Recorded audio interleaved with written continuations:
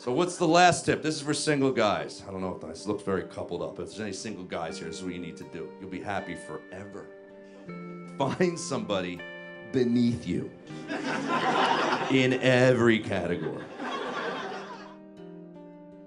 Who is Joe Matarese?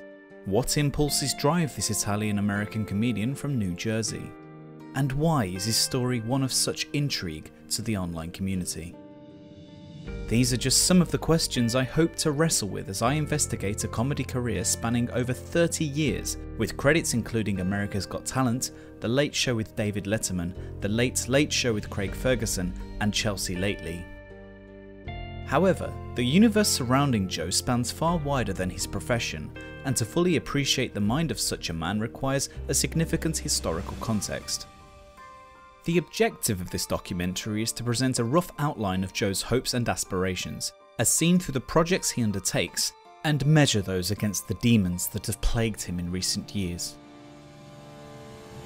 The tale of Joe Matarese is one teeming with lies, angry outbursts, and impulsive deeds, and as such has attracted unwanted attention from subreddits to Discord servers where mockery of this type is in abundance. That said, this documentary will only act as a small window into the world of Joe Matarese, using a few examples of his erratic behaviour to chronicle an incredibly troubling period for the 50-year-old father of two.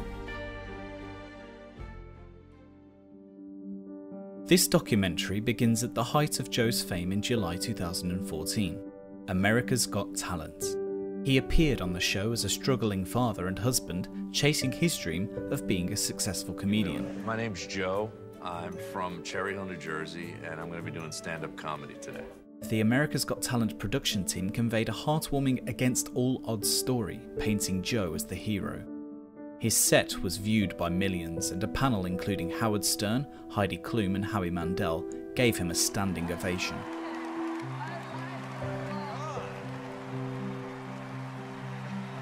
After just 2 minutes of innocuous material ranging from growing old to being a father, Joe became a national sensation, albeit temporarily. I think I could win an Oscar for some of my performances in my own living room. The category would be nominees for Best Caring in a Non-Caring Situation by a Father. Until now, Joe's biggest credits were limited to a handful of appearances on The Late Late Show with Craig Ferguson in 2011. And 2 performances on The Late Show with David Letterman, including this one in 2007. 2 kids, you need medication. You really do.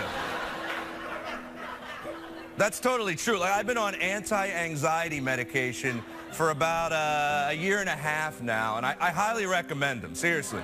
It's the best thing I've ever done with my life. Like, this is how great they are. A couple weeks ago, I get pulled over for going 63 in a 60.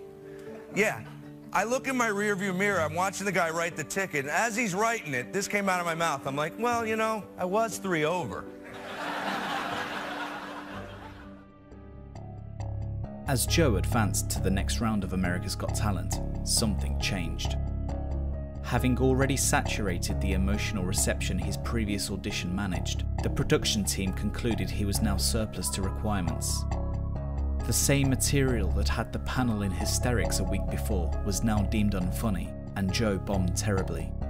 As you know, I'm 46 years old, 2 kids, which has been killing me. I gotta be honest. When I had 1 kid, it was so much easier. All I had to do was drink like 2 beers at dinner, and I'd be like, where's he going? You know? He just broke that thing I loved. This would represent a significant disappointment to the comedian, but one that would only encourage him to keep trying. Just as his hero, Rocky Balboa, never gave in, Joe would not be deterred, and despite this appearance signifying the peak of his exposure as a working comedian, Joe would soldier on. A running theme of Joe's is discussing his ongoing battle with psychological issues. The role of medication is not only prevalent in his everyday life, but on stage also. As a husband to a pharmacist, the subject of medication is something Joe heavily leans on when performing. Seriously, I've been on antidepressants for about a year, And I highly recommend them, man. Best thing I ever did. My doctor said, Celexa, he goes 20 milligrams. And I'm kind of cheap, okay? So I started breaking the medication in half. So pivotal to Joe's material this was that he named his 2016 CISO special Medicated. He would also promote the special using a picture of himself with his hands overflowing with prescription meds. Likewise, struggling with a reliance on pills soon became a regular topic on his self-help styled podcast, Fixing Joe. What you guys, I posted up there on Twitter and Facebook. What do you guys think of me switching to 20 milligrams? I feel like it's been great. I feel a lot better.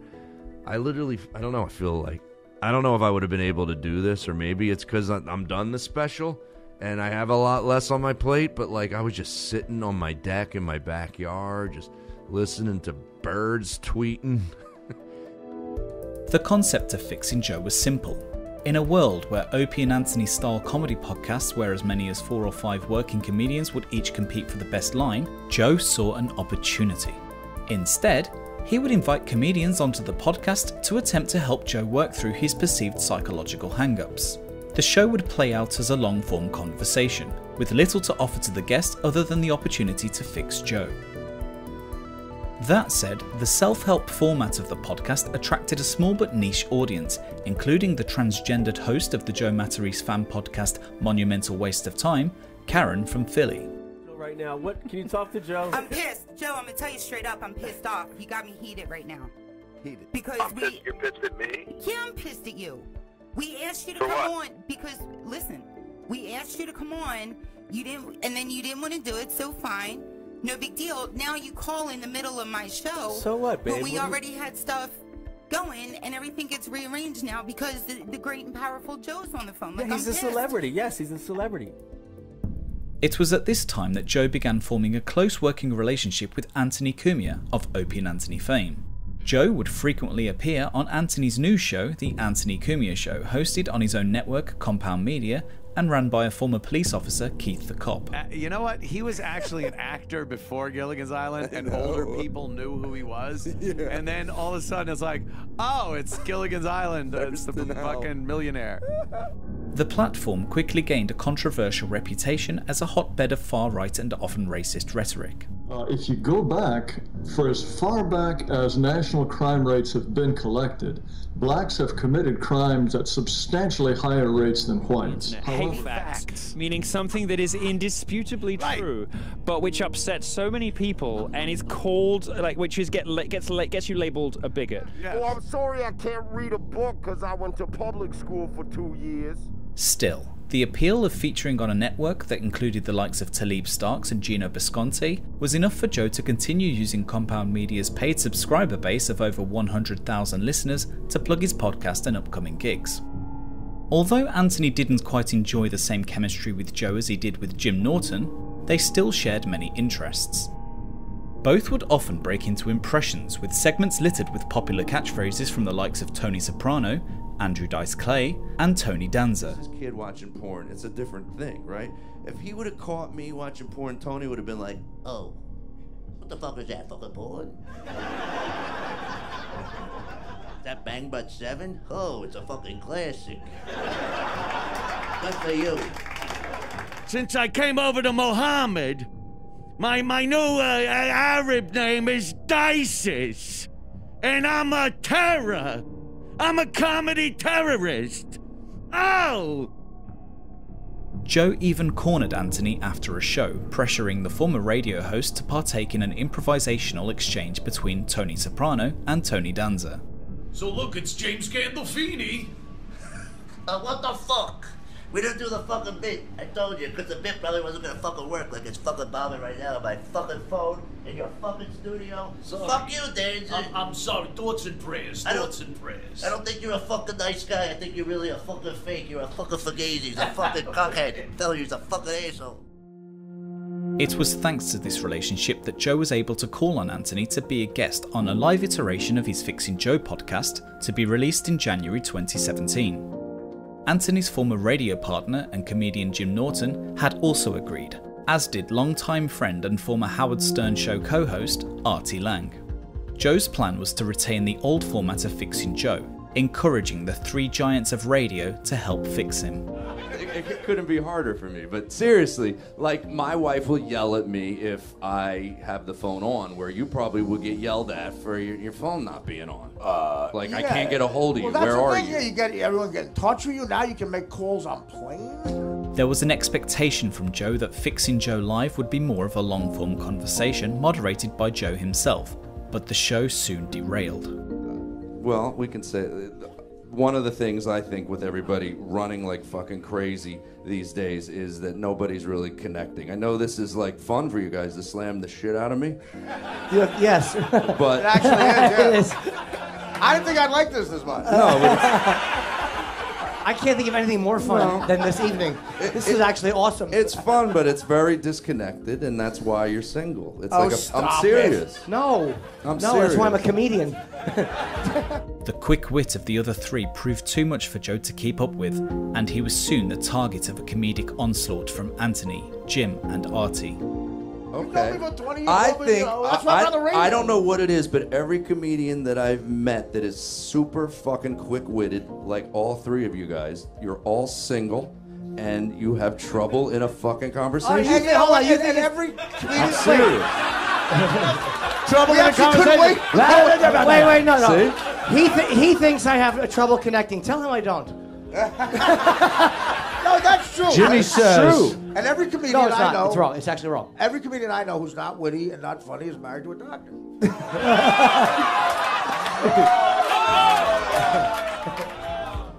The podcast was a disaster. Joe was exposed, and his oversensitivity to friendly ribbing caused an online ripple that would drastically change the way he would interact with his fans forever. No, but seriously, I think you guys can relate to when you're in some sort of situation like this with a bunch of comics, and if they're talking more than you and getting more laughs, it's a normal comedian thought to be like, fuck, I'm bombing. It's like, we get that But feeling. no one is though. thinking of that. No, I know, but it's a natural thing. Like, I don't know Joe, if- you're gonna die amongst your grandkids. I'll die to Marriott in St. Louis. Joe was suddenly painted with the most toxic brushing comedy. He was a comedian who couldn't laugh at himself, one who'd sooner lash out in anger and spite than show humility. For all the wrong reasons, the podcast exploded online. Jim and Anthony rediscovered their former O&A magic, competing with each other and an animated Artie Lang in hilariously jabbing at the New Jersey comedian. Joe's reaction was to stew and sulk before spitting out insults void of comedic context. I'm not a disconnected person. Like, I know that you guys are quicker witted than me, and very. Not true. I really think that. That's not I true. know for a fact if we had the. Yes, you are, but I know from being in this business for 29 years what I might be better at than you guys. Life. Which would be? Well, life yeah. probably. Life. Is he doing an Opie impression? What do you think? Yeah, dude, Fixing Joe. This right now is what you should fix. The fact that you're getting resentful. I'm not getting resentful. Or I'm not uncomfortable. resentful. No. You know we're how having no, fun with you. No, I know you. I'm not resentful. I swear to God, I'm not mad. I like that you're getting the laughs. I swear to God, I'm not. Well, that- someone's Someone's being a cunt. The aftermath left Joe with a PR disaster on his hands. Having spent thousands on a multiple camera shoot for the event, he was now faced with an impossible choice. Either post the show online only to be further ridiculed, or take it down and waste the money, time and effort spent organising it. To make matters worse, Joe decided to put the live show behind a paywall, only for it to be predictably bootlegged and shared online. Since this only served to divert traffic away from Joe's YouTube page, he finally uploaded it, only to later disable comments and likes due to the overwhelmingly negative response. The move would only further amuse the online community, and in particular the Opie and Anthony subreddit, an online community of people who used to be known as pests. This would represent the beginning of Joe Matarese's demented relationship with internet trolls, who would continue to torment the comedian using both creative and nefarious means. However, it was former Compound Media alumni Mike David of the Red Bar radio show who would prove to be Joe's principal nemesis. What is this, my poster? Let me check this out here. God damn it, Joey Mattresses. Mike David was awarded the 4 PM Friday slot by Compound Media's executive producer, Keith the Cop Maresca. That's right, motherfuckers. Red Bar, you asked for it. You fucking asked for it. And you got it. Nonetheless, he soon landed himself in hot water with the bumbling former police officer. Mike led a ruthless campaign against struggling comedian and burger enthusiast Mike Fenoyer, after his compound media show Finer Things amassed a somewhat ironic following of viewers who hated it. We talk comedy, we talk sex, relationships, sports, beer, burgers, travel, toys, cartoons, you Listen to this list of bullshit. Beers, burgers, sports, lovemaking, toys, comics, whatever you guys are into. I don't know what you're into. I don't know what I'm into. This resulted in the first of 3 strikes for the Chicago-based broadcaster. Still, Mike David would continue to poke fun at the flow of low to mid-level New York comedians who would sit in with Anthony Cumia. Mike felt the pitiable quality of discussion and entertainment from guests such as Joe DeVito, Jared Freed, and Joe Matarese were negatively impacting the legacy of the former SiriusXM superstar. After Joe Matarese had timidly reported Red Bar's alleged bully tactics to Keith, the Free Speech Network had heard enough. Joe Matarese would be described by Keith as part of the Compound Media family, and an ultimatum was set, one that Mike swiftly ignored before leaving the network. Hey Mike, let's have a content discussion again tomorrow. I'm getting hit from Joe Matarese about you going after his show. Also, there is some minor stuff from Gavin. I've never had to have these discussions with anyone else, and you and I have discussed going at it with other shows on the network and friends of the network. I did kindly ask that you did not make your Compound Media shows about that stuff. That being said, let's talk tomorrow. The likelihood is this relationship might not make it to strike 3. Keith Maresca, Executive Producer, Program Director. After witnessing his sensitivity being teased, Mike David would continue to keep an eye on Joe Matarese, and his patience was soon rewarded when viewers of the Red Bar radio show encouraged Mike to cover Fixing Joe live. Whoa. Wait. Shut up, Artie, because something's up. No, but I feel like the world we're in now, that everybody's like a little fucking disconnected. No one has a real conversation. This doesn't feel like a real conversation. This is how you wanted to have Yes, now I see why you had to watch it from the beginning. In a stream stretching to 8 hours in length, Mike replayed the event play by play, and a fool was born. Are you guys enjoying the show? Do you That's want as connected Joe as you on? can be to an audience. What do you think? Should Anthony take Joe's place? Yeah! Get out of here, you faggot, beard fag! Oh my. Joe's hypersensitivity, inability to read the room, and overall lack of self-deprecation were sources of huge enjoyment for the Red Bar audience as they continued to break down every nuance of Joe Matarese's character. Okay. I think I don't know what it is, but every comedian that I've met that is super fucking quick-witted, like all 3 of you guys, are all single, and you have trouble in a fucking conversation. Oh my God! Why is he attacking them? They're nothing but gracious guests. I mean, why would they do his show? I mean, he should be so thankful. He's got these legends. This viewing would create the foundation of Joe's all-out warfare with Mike David. He is in a bad spot. He needs to go down. He needs to be done. We're taking him down.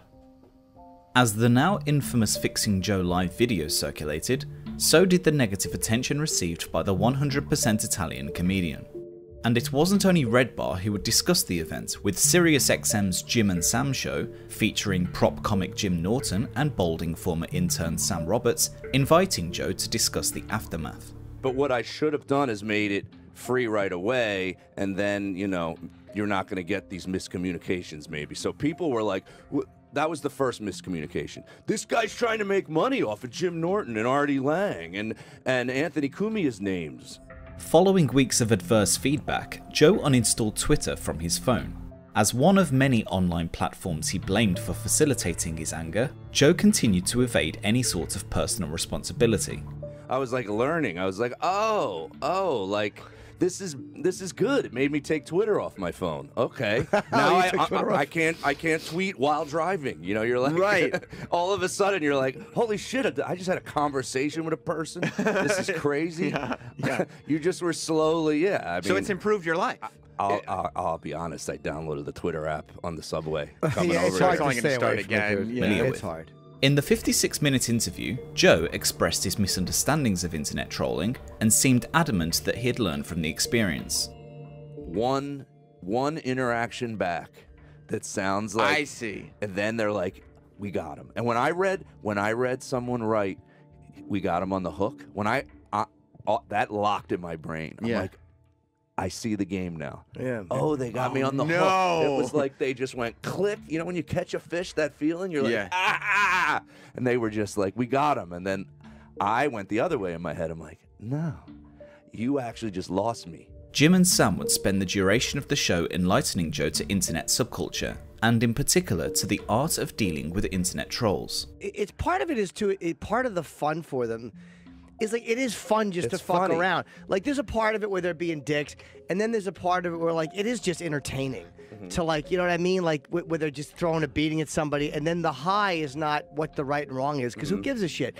It's just fun to be bashing this thing. The live event itself was also covered, with Jim Norton offering somewhat condescending advice to Joe in handling comical abuse from other comedians. I didn't even occur to me. Like I looked at you as just a part of the process. Like you were one of us. I didn't look at it like you were separate until it looked like you got uncomfortable at one point. I thought you got uncomfortable at one point, but I didn't think, oh man, we're killing Joe. I felt like this is his thing and we're all having a good, like, I really saw you as part of it. Joe would idiotically suggest that he had now figured out a more developed and considered approach to being abused online, although his increasing dependency on antidepressants would suggest otherwise. Once you realize it's a game, it's funny. And it's funny, and it doesn't hurt anymore. No matter what you do, it doesn't really hurt. Like I said, yeah. And then it's just, okay, how long do you want to? You want to just keep talking about this forever? I'm like, I'm really not going to engage with you.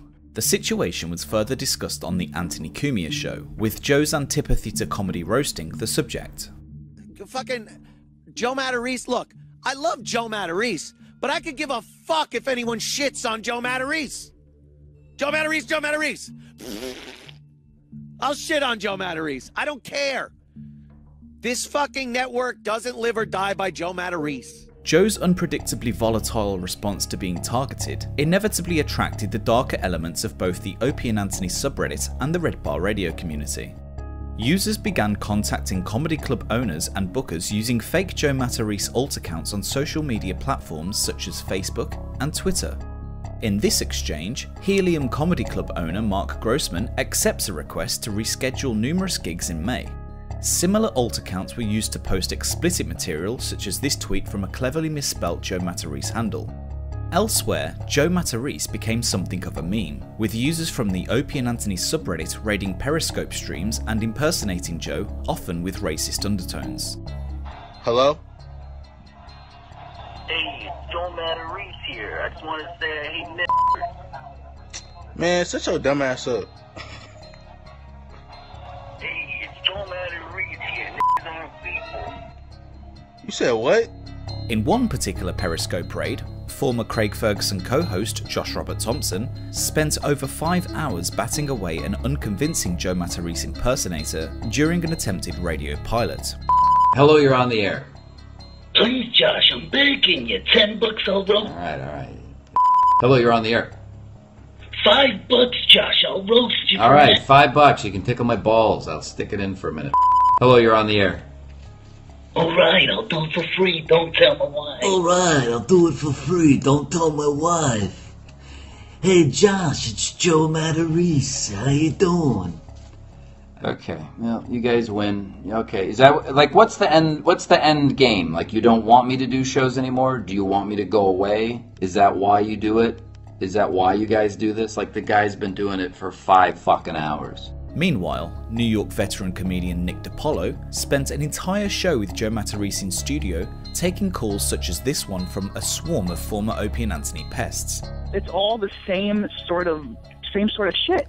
The same sort of character that's overplayed that, quite frankly, hasn't gotten you anywhere, and yet you embrace. But Corey, let me interject. But he's drawing from his life. Should he What should he become, like a cross-dresser to change it up? Should he invent a I'll character? answer that question. He should be more interesting. He should stop getting fucking high all day and think people are going to care. See, that's what these guys always say. Okay, if Artie Lang is going out and getting heroin, that's a story he can tell about winding up in a hotel room with some fucking prostitute. Joe gets a prescription from his wife, goes to CVS, fills it, goes home, pops pills, and what? Lays around all day? It's not interesting. Am I wrong, Nick? Am I wrong? I don't know. I fucking... he's a good comic. Despite Joe's insistence that he had learned his lesson, his misuse of Twitter continued to plague the middle-aged road comic. Not only was Joe spotted responding to his own tweets with sycophantic compliments, only to later pass it off as sarcasm, he would also be drawn into futile arguments about his income, claiming to earn over $80,000 on stand-up alone a year. His all-out war with the haters had also bizarrely expanded to delusional claims about successful pitch meetings, before a rather strange period of Joe's Twitter activity saw him plug gigs in the third person, creating the illusion of an assistant in his employ. However, it was an off-the-grid Red Bar fan who elicited the most insane of Joe's Twitter reactions. According to an email from a comedy club owner hosting Joe Matarese, a Twitter user with the alias Woodward of AZ had threatened Joe, stating how the comedian would need security. He further claimed that Joe had called a black female comedian hosting the event the N-word, sullying Joe's otherwise tolerant reputation. Joe's response was to tweet to his followers his intention to involve the authorities, claiming he was documenting everything and collecting evidence using screenshots. At 2 PM that day, an exasperated Joe announced he will also be leaving social media for good. An arbitrary deadline of 10 PM that evening was set as Joe tweeted his goodbye. After a short period of using the platform solely to plug gigs and material, Joe buckled. As big a factor as Joe's response to trolls was in making him a target for online abuse, Joe's naivety was equally pivotal in feeding the entertained mass. Perhaps the best example of this occurred during his attempts to utilise the video platform StageIt, a place where creators could sell tickets directly to viewers for access of their live streams. Joe had sold just a handful of tickets for a show in which he would take calls and interact with the audience in a more closed environment, free of trolls. In yet another turn for the worst for Joe, technical difficulties prevented the stream from broadcasting. Members from an Opie and Anthony Discord channel saw the disaster unfold as a popular O&A subredditor known by the name Stinks restreamed it to his YouTube channel, aptly named Stinks News Network. I know what I could do it on my phone. But why are you YouTube streaming it? So you guys so can we watch can it. enjoy. It's free. No, it's free to watch. I'm on it, and I didn't have to pay anything. The show hasn't, started. yet. Oh, But but we so when use- it's we on, use show lately. So when it's on, they're gonna ask me for a credit card. Yeah. Using his own phone number for fans to call in on, Joe received a flurry of calls from the Discord group claiming to be StageIt technical support. Tell them you're getting emails from users that got let me- locked out. All I can say is try restarting it. When you say there's 3 or 5, what are you looking at? Are you looking at your Wi-Fi, like your like the Wi-Fi This is connections? Wi-Fi lists available, yeah. Yeah. But now, when it all dropped off, and for me to reset the system means that you guys will have to pay a third time. Tell them to do it on Periscope. Can you do it on Periscope, Joe? You can't. Yeah, but the Periscope doesn't work the same way. This is like a whole little. He doesn't get his 50 cents. Ask him because he doesn't get his 50 This is cents. the third time I've used it, and it allows people to, talk to me in real time and do these little tipping services and stuff like that. Okay. Well, I'm gonna go. I got some friends online. Let me talk to them. I'll give you a call back. Okay. All right. Thank you. Okay. Bye. You're like this. He's so fucking stupid, man. You're his official tech support guy now. A Discord member by the name of Real Big Dummy initiated the hoax before Stinks himself encouraged Joe to restart the stream numerous times. Hey Joe, this is Ian with StageIt from the SNN department. What we figured out, so we're getting some users that are complaining because you restarted the show, they got locked out and they already paid for the other one. So we have it set up now, if you just start a new one, all those users will be able to get in for free that already paid on your previous No, they'll room. pay, but it'll automatically refund. You have to start one last one. We have to start one more because we reauthorized it. Start it up again. Yeah, one last time, and it will let users from both the rooms that already paid in. Okay? I don't have to tell them anything. No, they'll get an email saying that when you start the new show, everyone who already paid for a ticket. Okay? Okay, thank you. All right, Joe. Have a good night. Thank you. Perfect. What? The only thing is, I don't know if it's gonna work that well, right? Because people will say that they're gonna have to pay for it. That's the idea. That's the whole idea. So everyone gets pissed off and has to pay like 4 times. The prank was a success, with Joe restarting the stream, forcing viewers to buy more tickets at each attempt. Joe, just keep restarting it until it works. That's all you gotta do. Joe, be careful. Stage it. Oh yeah, no, he already did it. I think. I hope so. Yes, he did it.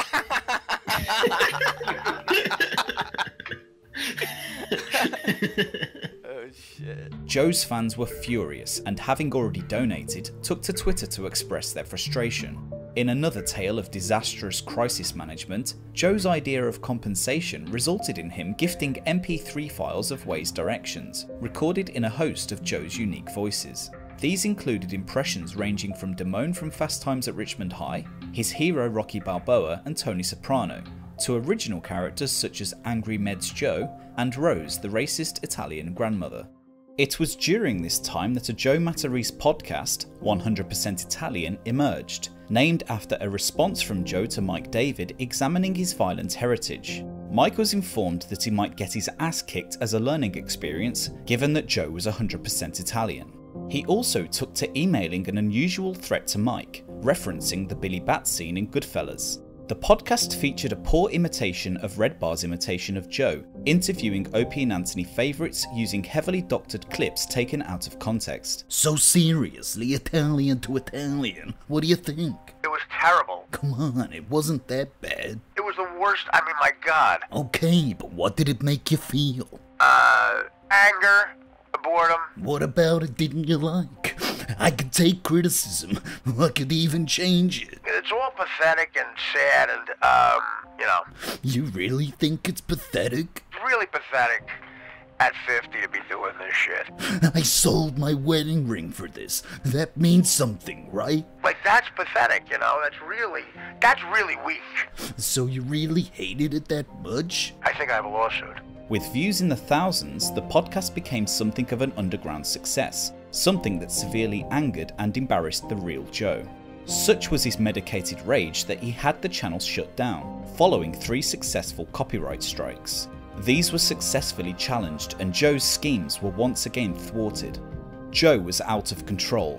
Whether this elevation of Joe's foolishness was due to his growing battle with prescription medication or simply down to trolls, his behaviour had become severely problematic. Joe began streaming regularly to Periscope and YouTube, with increasingly bizarre performances, often responding direct to Mike David's ongoing coverage on Red Bar Radio. In this video, he attends a lavish Tony Soprano-style garden party, but spends the duration ranting angrily into his phone. This is probably nothing better than when you're at the outdoor barbecue and you show up with a 6-pack and a birthday gift for their kid, and you eat $700 worth of food and drink like $400 in alcohol. Joe fed the trolls an entire buffet of foolish treats as he honed in on attacking Mike's allegedly wealthy father, his teenage fans, and his height. Tell Red Bar to go get more money from his rich dad. He just comes across like, I have a rich dad. Am I the only one that thinks that?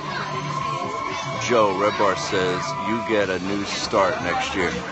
Tell him to ask his dad for more money to buy him more equipment for his fucking 8 teenagers that watch him. Tell him I said that. And tell him in his pictures it's obvious that he's 5'1". Very small dude. He continued by boasting about his $150,000 development deal, despite having any significant show or projects commissioned. Joe, ask your wife for more money. That's funny. Like I don't make any money. Got a $150,000 development deal. Did you ever get one of those? Did you ever get one of those? The clip ends with him unleashing a now famous line, after making some quite distressing sounds with his tongue.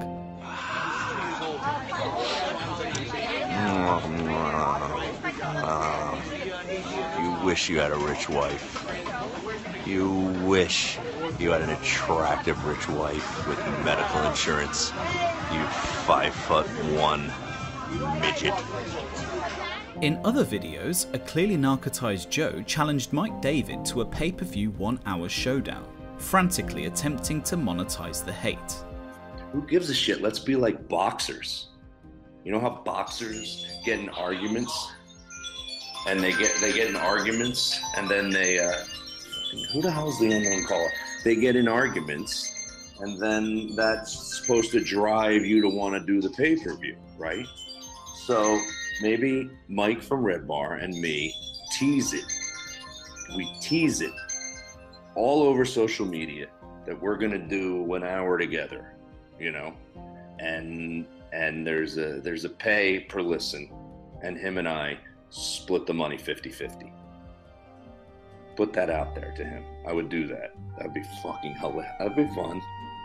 It'd be better if I went off my meds though. If I went no Celexa, got it completely out of my system. I went 6 straight weeks, no Celexa, and I'm just like back to like when I was a little angrier, and then we do it. He was also spotted streaming quietly from another room during a dinner party, clearly dazed and stupefied.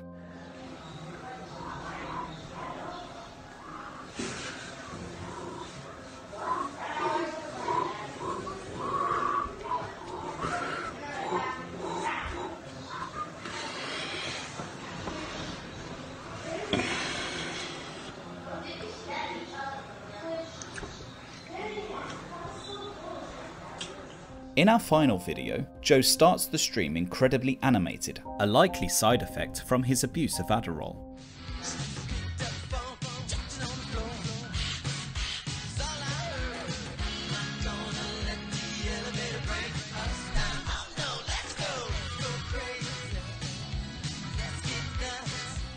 He then moves to aggressively push viewers to his paid service on Patreon, before another lengthy and deranged rant aimed at the trolls.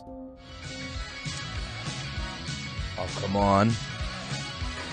I'll talk for a very short amount of time here on stupid Periscope. And then I'm just going to shut it the fuck off. So join the Patreon page. Just join. It's easy. Patreon.com/Joe Matarese. Okay? It's the way it's going to work. Okay? I'll hook up a phone. You can Skype in. You can talk to me. You can do whatever you want. But I'm not going to sit here on Skype and just do this. Okay? I'm done. Done with the fucking stories and the lies and the fucking bullshit. And people acting like they're fucking tough when they leave. When they go home. No, you're not. You're not tough. Joe was unhinged. He seemed oblivious to his public image and found himself embarrassingly exposed on platforms such as the Monumental Waste of Time podcast. Why do I frustrate you so much? That's what I don't get. Because you you're don't a understand fucking this. asshole. It's obvious, dude. I can hear it in your voice. If you were in front of me, I would pull the Celexa would be gone, and I would be charging you with a forearm to your fucking chin. You're a fucking asshole, dude. You don't know what you're talking about. You've never done anything in show business. That's it. Again, we're back to that. So I have to have done something in show business to have a valid opinion. What have you done in I need to. a fucking opinion, I need dude. to. You haven't done anything. What have you done? You ready? What have you done? That's what I need to do to have a valid opinion? That makes no sense. During an episode in which Joe called the show from his son's Little League game, Joe was on the receiving end of an onslaught of home truths from comedian Steve Rees. Everybody who's a big fan of yours, everybody who's a big fan of yours has massive TV credits. That's what you're telling me? I don't want assholes to like me, dude. I'm nice enough to call in to this radio show during a fucking Little League game. I'm on fucking so many medications that I can't get angry unless you're an asshole. Bitterness you're and a fucking Adderall. asshole, dude. Bitterness Dude, and Adderall. You've made it. If I ever fucking run into you or that Mike David guy, I'm gonna fucking knock you off your fucking feet. Joe. Strangely, Joe remained on the show, only to spend a significant amount of time at his son's Little League game, furiously screaming back at Steve. Dude, you're like asking a Jewish guy what he thinks of my lasagna. Just stop talking to me. That's not racist. I'm only kidding, Joe. I mean, it's beyond stupid, but it's not racist. It's like asking a guy that wrote like 3 knock-knock jokes what he thinks about someone's stand-up comedy. But that doesn't make sense at all, Joe, because everybody in the audience of the comedy show is not a goddamn comedian. Go to South Dakota and ask them if they know. I'm trying to think of other Steve, comedians this comes that I to think the are funny. credibility issue, though. You get like this comes. You to, have no credibility, dude. You got 335 Twitter followers. You're nobody. You're a jealous motherfucker. That's what right. you are. Because You never, that's how you measure the value of somebody's opinion, the number of Twitter followers. This, along with Joe Matarese superfan Karen filming one of Joe's shows, would contribute to him blocking the transgendered form of stand-up for months. This is day 16, blocked by Joe Matarese. So it's day 20 being blocked by Joe. Day 23, blocked by Joe Matarese. Possibly one of the most professionally disastrous of Joe's live streams resulted in him being all but blacklisted from Anthony Cumia's network, Compound Media. With Anthony now partnering former Howard Stern co-host Artie Lang in their new show, Artie and Anthony, Joe decided to broadcast his denigration of the show to the online world. The video was then played on an episode of Artie and Anthony with Joe himself in studio to answer for his crimes. Yesterday you were very serious, though, and talking behind my back, so it's terrible. Yeah. What? Do you have some of that? I do want to hear some Let's of hear it. it. Let's hear this. Let's hear Shepard Smith. Come on, I can't believe this is going to be I 2 am hours. booked to go on the Artie and this Anthony is show This is great. next Tuesday. This guy looks high as fuck. Wait, what's about we doing? Should I be 100% what are you doing with your eyes? It was like honest about late this? at night, and my eye. I might not suffering go. from chronic dry might eye. cancel. You need Restasis. Eye twitch. What do you guys think? Much of Joe's criticism landed at the feet of Artie Lang, stating how the Dirty Work and Beer League actor had difficulty maintaining eye contact with Anthony. Artie, I don't think is good at the team thing. If you watch, I mean, everybody's probably watched Artie and Anthony Cumia. Look at your eyes. I'm sitting there going, "Hey, Artie, just look at Anthony, and you're fine. You're not looking at him when you're talking. You're looking this other way for 2 hours. Just look at him. Make eye contact and look at somebody and talk to them and I argue wish this with guy them would just or grab the make mic and each other bludgeon laugh. you. But you can't look One in separate forced directions. trauma. It's like, All of a sudden, you see De do you ever Niro's make out heel. with her? Joe, do you have in the back nut on Am his I fucking the only phone? one if you have sex with a woman and she's not looking at him versus when a girl's just like this? Joe, do you have any looking at advice him for unless anyone it's who's like not she's insanely opening her successful in eyes radio? Joe then gave pointers to how the show could work better, including some harsh truths for Anthony, asserting how he struggles with more than one guest. Who's the guy in the back? What's with the eyes? Who's that Yeah, guy? it's not holding my own. It's just knowing where I really songwriter guy come across. Now, I'm going to say this, and I don't mean it You as do a an diss. Artie and Anthony suck song? I think I'm a very insightful Put it to person when music. comes to this shit. He Where I'm doesn't like, open I his think I could be a eyes. director. I He feel never like I looks have at that. Anthony. I don't know if I'm the first person to say Musical this number. about Artie Lang and Anthony Cumia. I mean, so far there's Anthony nothing big. Cumia is very good with one guest. He's very good at it. Okay, here we go. This is Artie terrible. Lang. Okay, should you do a and you leave. podcast or radio where Pause it's this. Can we just pause it for a on the way second? out? I pause it for a second. From Jersey for this. I'm very good with one guest. See, I'm connecting that just have with to what find I out who said that earlier, guest is. that if I got to be there with Anthony and multiple guests, that's in my fucked up ADD brain that's not on Adderall at 11 o'clock at night. Joe would also indicate that Artie, a known drug addict, was still using, despite Joe himself appearing spaced out. Before he starts talking, would you make that guy the designated driver? Look at you, man. You don't think You you're look high? a little, I'll say, strung out. What is? You look a little strung out in this. Though? What do your you... eyes are like, you go back and your eyes open wide. You look like someone just told Otto George died. Oh, shit. Oh, God. Joe would also mention a sensitive time of Artie's when the overweight drug addict stabbed himself in the stomach numerous times when high. Congratulations for staying on topic, despite Joe's fucking desperate attempt deflecting to Artie's drug habits like he actually gives a fuck. That is maybe the biggest piece of shit move I've ever seen, Joe. 30 years in the biz and you can't hang? What the fuck's your problem? Wow. This guy's fucking going I at guess you. you weren't on the end of a call that your friend fucking stabbed himself 10 times. Oh, my. Whatever. Oh, wow. Now this is how he's deflecting. Bring that up in the video. You're wow. Why are you acting like I don't give a shit? Why the fuck would I not? Tell me why I wouldn't give a shit. Well, if you give a shit, you don't bring that up right now. Hey, Jesus Christ. I'm saying that's why. Video of that? Can you roll the video? I'm saying should have made a video. I'm saying that's why that I've about letting the air out of the show. Calls, Now I don't really want to get them anymore. yeah, that's what I think You're the of. one fixing him after that? Yes. No, it was Joe. I said stab yourself 9 times, not 8 times. This gave the green light for Artie and Anthony to both attack the New Jersey-born father of 2, and they didn't disappoint. There's got to be one of your fucking callers. Yeah. Because I saw it on Twitter. There were a lot of people talking about that Artie didn't look good, and I wasn't the only fucking What an one worried asshole. about it. What an asshole. It's just asshole move. It's just in comparison because he's sitting near me. But I'm saying I'm a regular, you know. Desperately trying to get through this, and you're Brad bringing up Pitt. me stabbing myself. What the fuck is that about? No, I'm saying that I was. Now on I don't the like other- you. I was on the other end of Who that. gives a fuck if you get a phone call? What do I care? I said How low you are on that list about people I'm worried about getting a call? All right, dude. Guy who overcharges me for playing fucking Mel Hegan's son? Oh shit! Oh shit! You're the guy I've been overpaying for 10 years. I hope he doesn't get this call. When I know, when I know someone for a long time and they're my friend and Bullshit. we've said we've been friends to each other, why would I not worry about you? Yeah, especially when you're getting $2,500 a head. Yeah, no kidding, no kidding. Come on, man, take the knife out. Yeah, really. When was Out of my back. I don't. You stabbed me in my back 9 times. I did the front. Holy shit! Joe was also subject to the wrath of the callers, with the same trolls who had reveled in his breakdown holding Joe's feet to the flame.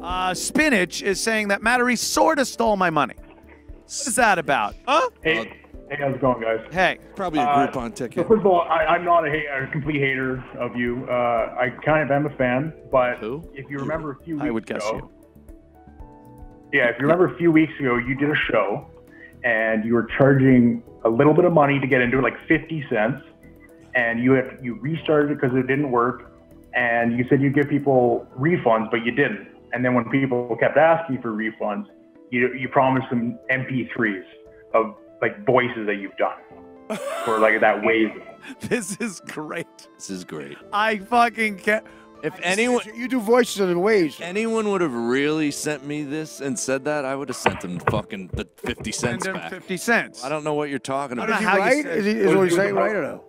That It was about this happened. $2.50. the website should have refunded you the money. I mean, I don't understand, and I didn't get an Yeah, email. that's what you said in the stream, but you said the guy called you and said the site would do it. How do I but send the you site never money? gave us the How money do I back. send you money if I don't have any? Dude, 50 cents, 50 cents for all your listeners. I got that on me.